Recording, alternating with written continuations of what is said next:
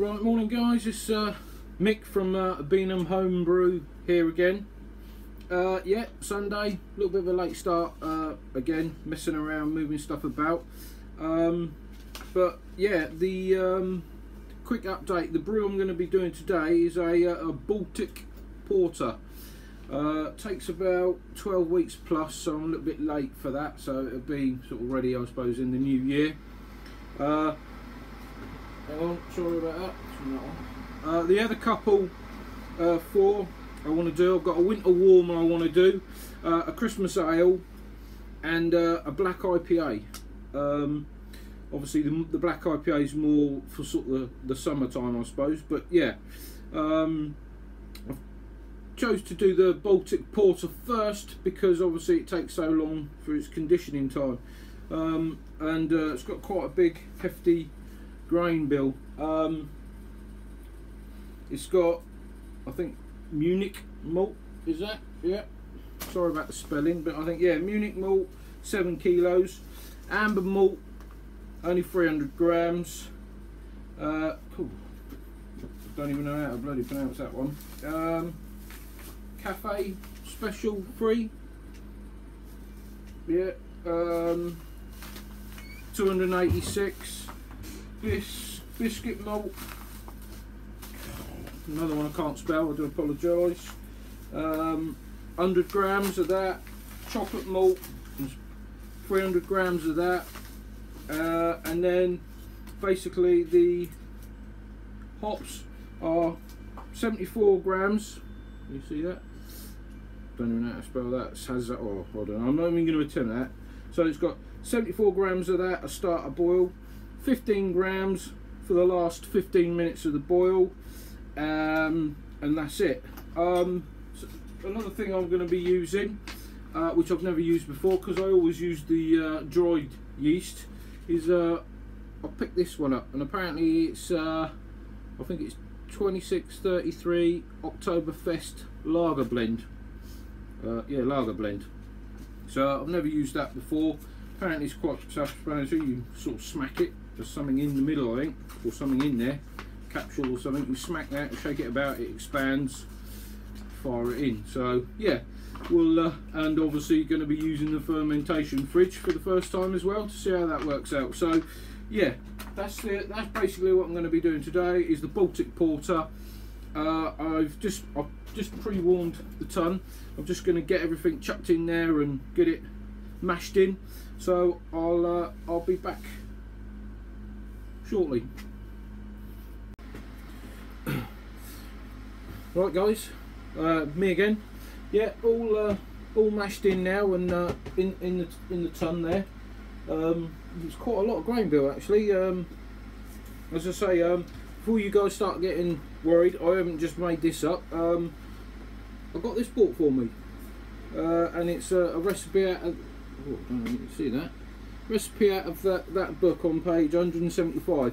Yeah, as I said, I think in the fermentation fridge side, I was away for 3 weeks working, and obviously got to know the guys and that down there, and chatting away, obviously got to have the odd beer or two, but mainly working, and yeah, they kindly bought me that, which I thought was fantastic. So I said to them I'll definitely do some recipes out of there. I've had a good old read of it, obviously, had a look through, and this is where I've picked those 4 recipes out of. So yeah, this sorry, I'm showing you the wrong page there. Yeah, this is page 171. I do apologise, the wind's bloody blowing a gale. Yeah, the Baltic Porter. So that's the grain bill. Be easier than me, and obviously I suppose loads of people have got this sort of book, so yeah, I'm not confident enough to make my own at the moment, but well, yeah, we'll give this a whirl, and I've said I'll post some down to them. But yeah, I was over the bloody moon about that. So yeah, that's brilliant. So that's the first one I'm doing out of that. As I say, the 4 that I've picked, they're all in this book, and it says, basically gives you everything in there I suppose. I'm just going to tell you what it is. It takes 12 weeks. It's estimated at 8.2 that have come out. ABV, IBU 30.2, EBC 56.3. So yeah, the IBU is the bitterness because it says that on there, and obviously the 56.3 is the colouring. So yeah, that it said leave that in there for an hour. So yeah, I've left that in the hour. The old stopwatch is going, and then I'll come back. And as I say, it's only got the 2 hop additions, which are the ones I showed you. I better go and ask my partner, see what the bloody hell that says. So apologies for that. Like I said to you, I'm not fantastic on the old reading front, but there we go. Yeah, so waffling again, and I look, I'm out waffle. So yeah, I'll come back when we're ready to sparge.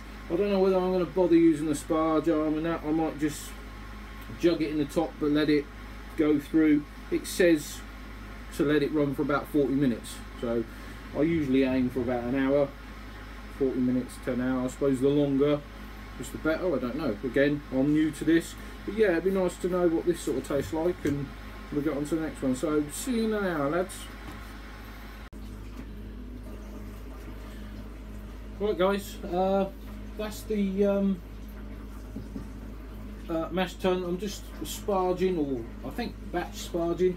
I've just filled the tun up with the water, so I'm just letting the head of the water slowly filter it through.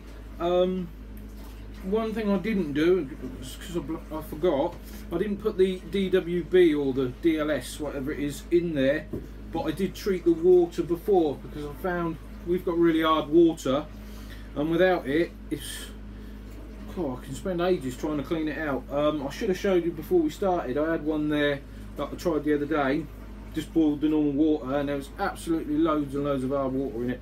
When you use that AMS stuff, it seems to get rid of that. Whether it impairs any flavour to it or not, I don't know.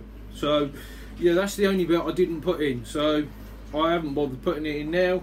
Just going to leave it out. I might actually brew that one again, and try it with it, and obviously hopefully try and save a few bottles, and then see if there's a comparison. So yeah, I'm just letting that run through. I'll come back when we start to boil for the first hop break. As I say, it's all measured out, ready. I think it said sazonals. Oh, I don't know what it said, but there we go. Yeah, so yeah, hopefully come back soon, ready for the boil as for the first hop edition. Cheers for now. Right guys, yeah, we've just come to the boil, and I've put the first hop edition in there already. So yeah, that is, again, I can't pronounce some sodden thing. So yeah, and we'll be back for the second edition, which is in 55 minutes. It's an hour and 10 minutes boil. Bloody sun. So yeah, we'll see you then, mate. Chaps, sorry. Right guys, me again. Just done the last hop edition, the 15 minutes, and the old Pro Flock in there. Just going to put the old wort chiller in there, and yeah, then chill it down. So I forgot about the yeast. I didn't realise. Apparently I was supposed to pop it about 3 hours ago and give it a shake. So I have popped it. I've stuck it next to there to try and keep it warm, because apparently he said it can work. It's supposed to swell up.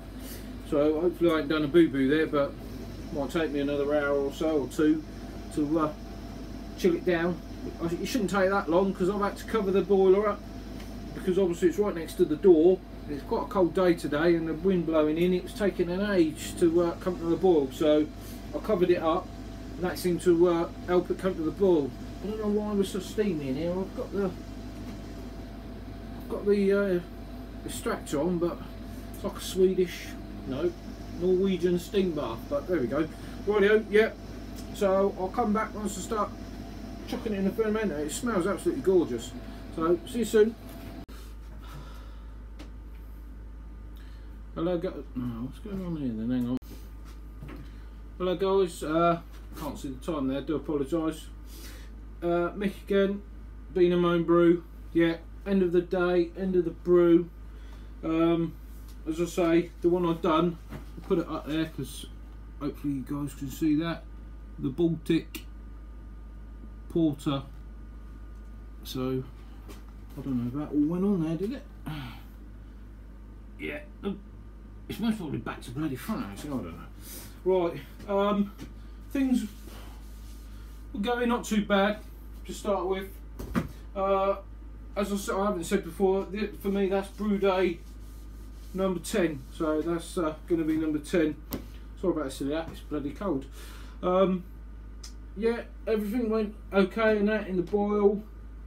Shoved it in the fermenter, had a look and thought, ooh, I've only got 20 litres. I'm supposed to end up with 27. Then I remembered I had a 5 litre jug left over, covered up over here, that was supposed to go in the boil. It had come out the mash tun. So I chucked it straight in the fermenter, and then I thought, oh, balls, have I done something wrong there? Because I'd already put the yeast and that in there, and I just fired it in there, and that brought me up to me, well, brought me up to 25 litres instead of 20. So yeah, if anyone can answer if I now caused a problem, added bacteria, done anything, because it hadn't been boiled. It had basically come out of the mash tun, sat in the jug, covered up, had sheet and everything over it so nothing could get in it, and I bloody forgot about it. It sat over there, just, I don't know, just forgot about it. It wasn't until I shoved it into the fermenter and realised, hang on, I ain't got enough here.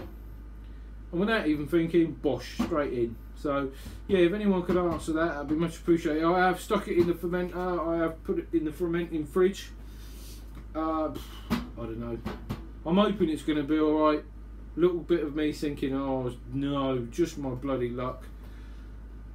I don't know, fingers crossed. But yeah, if anyone could help me with that, I'd be much appreciated, because I'd be a bit of a shit if I've got to chuck it away, because I tell you what, it smelled lovely.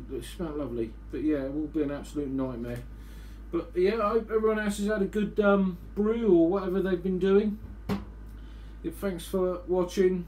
As I said, I'll try and comment on a lot of people's. I'm not too good at the commenting thing, but yeah, as I say every week, you guys are freaking brilliant.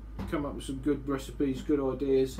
Love watching them, and hopefully you guys enjoy watching mine. But yeah, that's it for. I think I'm not gonna show you me bottling or anything, because I've done that.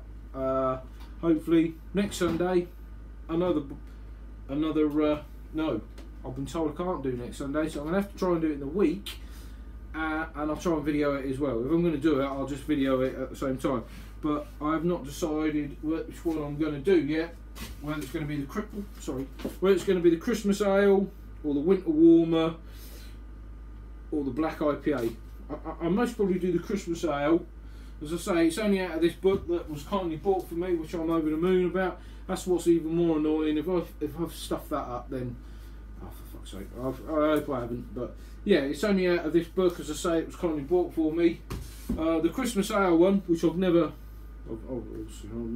done it before. Apparently it has cinnamon and star anise and light candy crystal, which I've got. But it looks like sugar, light candy crystal. So apparently the rumour is that they use it in the Belgian beers and stuff. But being a child that was in the parents were in the forces, did come from Belgium. I do keep in contact with a couple of people that are from Belgium, and long story, sister was born in Belgium and all the rest of it. Apparently, I don't know if this is true or not, anyone might be able to tell me, that apparently that they didn't actually use sugars in there or like that. It was just a form of dextrose or something, which I suppose is a form of sugar. I don't know. Again, I'm new to all this, but I got it anyway, because it said about it in the book and they had it, so I got it. So yeah, that'd be quite interesting to use something different. As I say, I like star anise and I like cinnamon sticks, especially in the curry, but I've never had it in a beer. So as I say, that can be, will be quite interesting. So yeah, I'm planning on doing that one next week, and then in the week sometime, and then the Winter Warmer the week after. So thanks for watching. I'm doing Atlas, bing bong, and yeah, speak to you soon. Cheers guys.